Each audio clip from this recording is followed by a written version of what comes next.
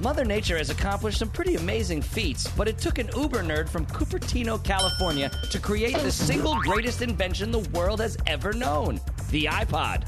It was an unforgettable fall day in 2001 when Steve Jobs unveiled to the world a product that would forever change the way body-conscious Americans worked out on elliptical machines. Emacs suck! The humans in Toy Story don't look real! But this time, I've got something that'll blow your ears off, literally.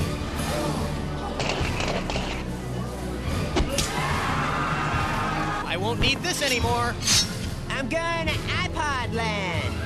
Wait, what was I supposed to say? The iPod, a sleek machine that changed the world, and the man who was only too happy to take credit for it. Tonight on Behind the Music That Sucks.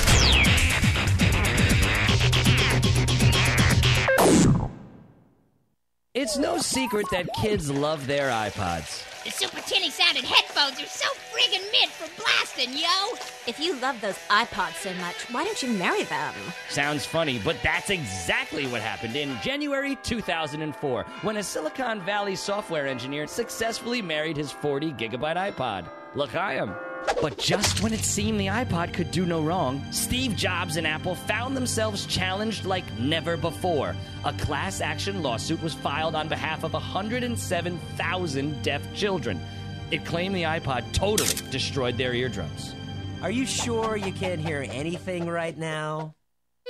Then you won't mind if I play this. Please play Exhibit A, Coldplay's Yellow. Your Honor, I rest my case. Enter the code, Saeed! Enter the code! With the tide of controversy clearly shifted in Apple's favor, there was no telling what Steve Jobs and the iPod could do next. That's when Jobs unveiled the iPod Stealth, designed to capture any evildoer wanted by authorities. It performed better than Jobs anticipated. After the success of the iStealth, the entire globe embraced the iPod and Steve Jobs' vision. Jobs sent iPods to everyone in Israel and Palestine, and miraculously, the conflict ended. Take that, President Clinton. In fact, these two nations gave the Gaza Strip to Apple, now affectionately called iStrip.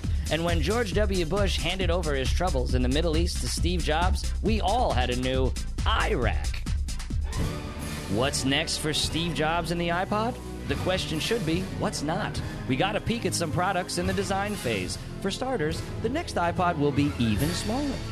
And the eye doctor, which can diagnose and treat your ailments, all while you bop along to your favorite Gwen Stefani song. By the time Holla Back Girl is over, so too will be your aches and pains. The way I feel is bananas. B-A-N-A-N-A-S. And last but not least, ready for trial in 2009 is iGod, an iPod like no other. True religion will no longer be a question as Steve Jobs becomes the Almighty.